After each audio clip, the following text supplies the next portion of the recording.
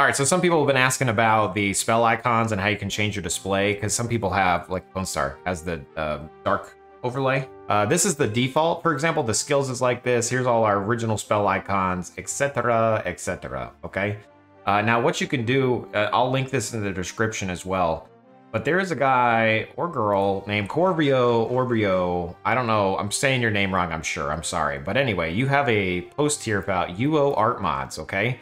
And it basically, you've created all these different icons and spell icons and graphics and things like that. And it looks like UO Outlands has actually incorporated some of these as options dynamically in the game. You can run this on any classic client. However, the newer images won't work on Outlands, right? Because they control the files that get loaded. But if you play a different server, then you can follow his instructions here on how to actually get that in there. So what's nice about this though, is you literally have like a little download gump override link here. We can either head over to his actual GitHub link. If I open this in a new tab, this is the GitHub link. This is the repository for everything. We'll cover this in a second.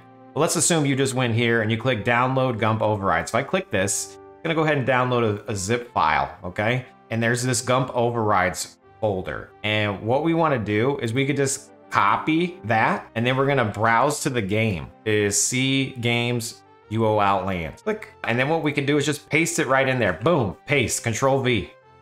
And basically what we did is we made the gump overrides folder in our root game. And then it just has all these little files and folders in here, okay? And these are all the different spell icons. So now what happens is if we leave the game and then we enter Outlands, they didn't change. If we quit the game and then play again, now when we log in, we have the new overlay, okay? So it updated our status bar, it updated the skills, and it updated these other things. You might say, hey, Jace, I didn't want all of that. How do I fix it? Well, that's when you come in here and you just basically want to remove the things you don't want to change, okay? So for example, this dark scroll here, you would get rid of the dark scroll. If you don't like the dark background, you would get rid of it. But let's say you actually wanted to change it a little bit. That's what we're gonna get into next.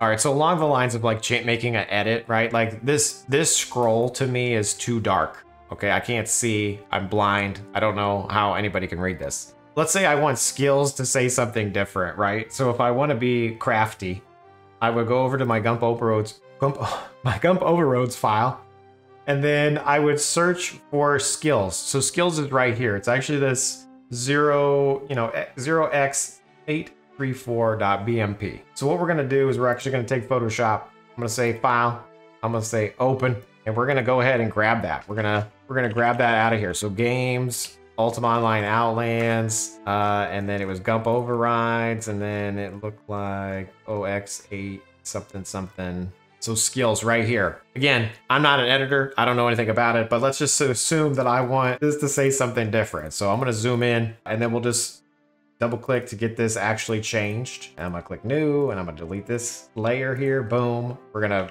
paint it black because that's how it makes it transparent. And then I'm just gonna hit T in the keyboard. I'm gonna say Jaseowns. We're not going to use a black color. We're going to use a blue color, like maybe hue 88. I don't know what actually hue 88 is. Anyway, so as you can see, I just put it in there, and I'm going to click File, and then I'm going to set Save.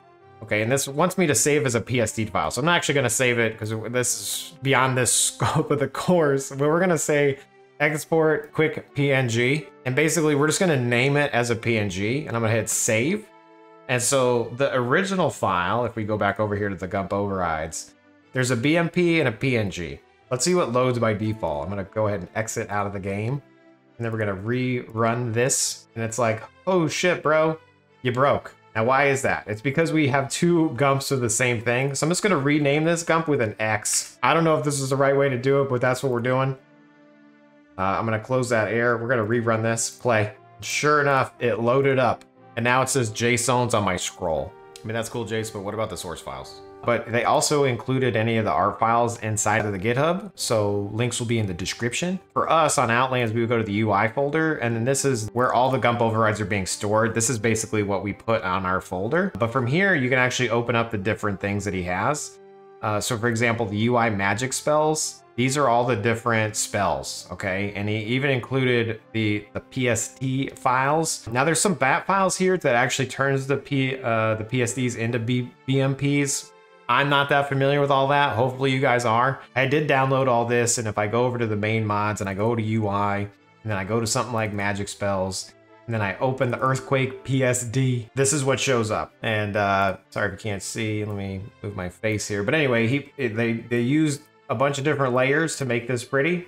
So if you keep undoing the layers, you can kind of see how we got started and a bunch of different options here, okay? So anyway, in theory, if you save this and then run the bat, I'm assuming it regenerates the file. The other thing you could also do is just export directly. I'll let you guys figure out how you want to edit it. I'm not actually going to do that, but hopefully this helps.